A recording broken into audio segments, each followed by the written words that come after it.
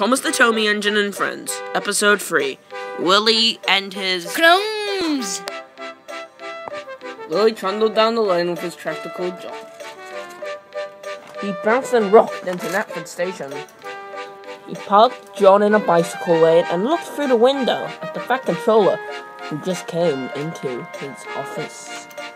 He sat down and took a jam bread sandwich and took a bite. This better not be toothpaste. CRUMBS! That's doing it.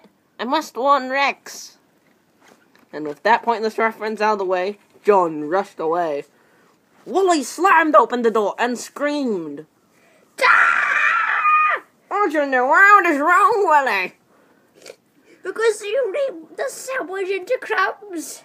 But I eat like a pig.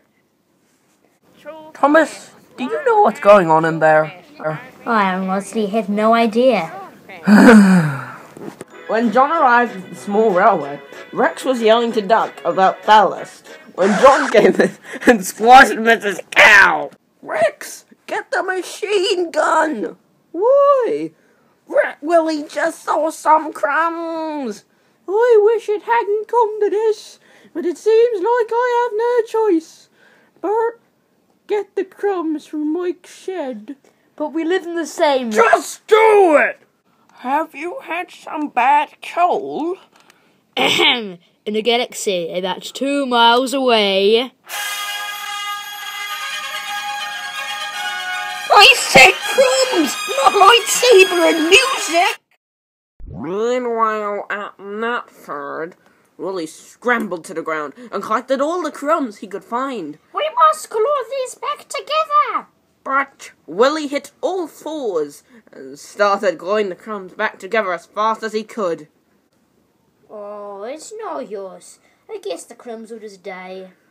Or we could just get new bread. So the fat man ordered Willie to get some bread from New World, and they re-spreaded it with butter and jam! Well done, sir. Lovely sandwiches. I can almost taste the crumbs. Me too.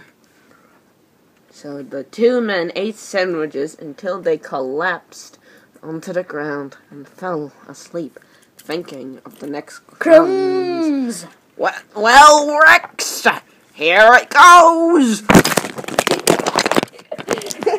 Hey, Thomas, did you hear what happened up at Knapford this morning? Yes, I did. I was part of it. Oh. Okay, I'm just gonna go now, okay? Okay, bye.